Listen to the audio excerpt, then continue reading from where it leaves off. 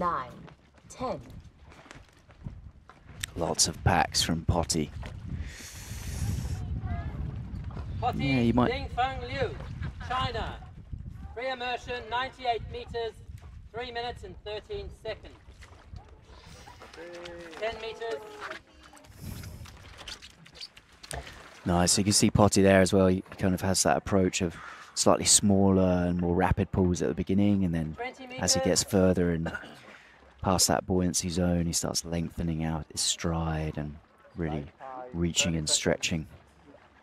And you see how concave his belly is. 30 meters. Really good.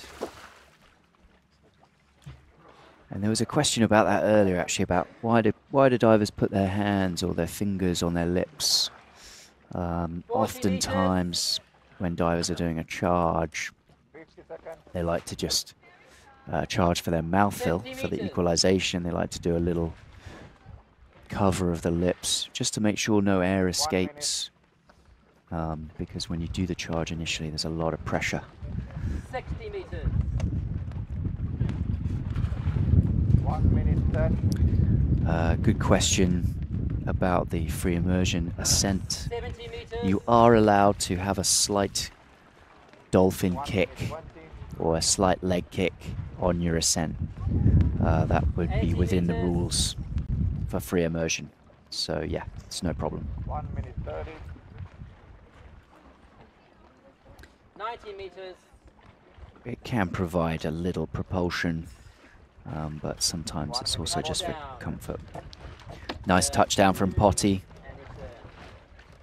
Looking very relaxed. Great. Look at his streamlining. It's really parallel with the line. And you see again, he's doing the slightly shorter pulls at the beginning. Obviously at depth, there's a lot of compression. And sometimes the athletes, they don't want to do these big stretching movements, because that's when you can get a little, maybe get a little squeeze in the lungs if you're trying to stretch too much, too early, too deep.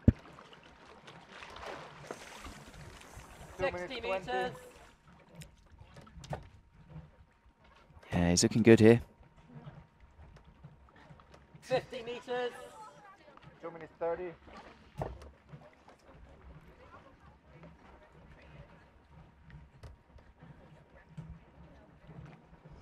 40 meters. 2 minutes 40.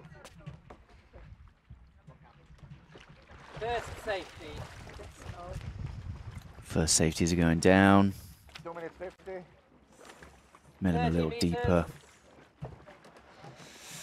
Coming up on 3 minutes now. He'll be feeling the buoyancy beginning to come back. 20 meters.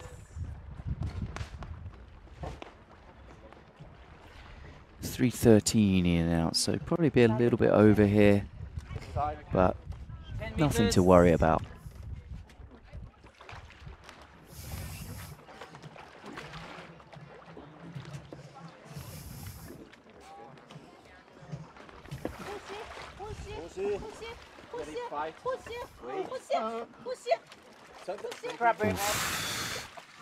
Very close from Potti. Just had a bit of hypoxia, and you can see already he's absolutely fine. Just on the limit.